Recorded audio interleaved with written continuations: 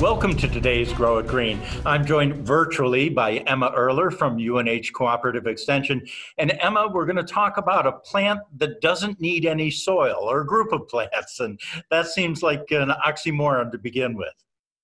It's unusual, certainly. So today I wanted to talk about air plants, which is what I have right here. It's a group of plants in the genus Tillandsia, which these are actually in the bromeliad family. So they would be growing in tropical locations attached to trees, rocks, maybe logs. So they're not growing in the soil at all. They're just attached to other things. Now, it seems that growing in tropical and what we have going on here in New Hampshire at this point in time doesn't really jive. So are we looking at maybe a certain type of environment where you need to grow these in your home?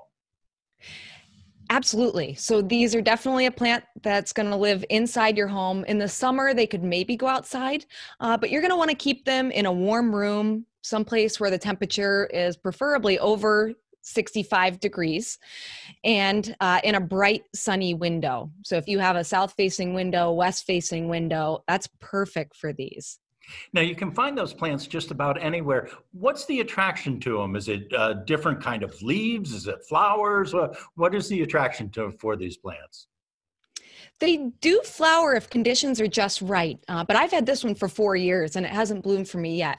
I think the attraction is just how unique and interesting they look. I mean, they're cool. You can display them in glass globes or just have them sitting on a windowsill. It's just an interesting plant to add to your collection if you're into houseplants.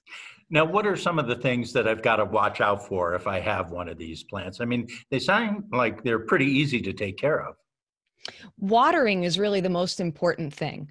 So with these, you really need to water them at least a couple of times a week. One option is to spray them with a misting bottle. But what I like to do and what I find works a little bit better is to actually soak them in a bowl of water at least once a week for about 10 to 20 minutes. And then I let it drain because you don't want excess water to build up in those leaves and cause rot.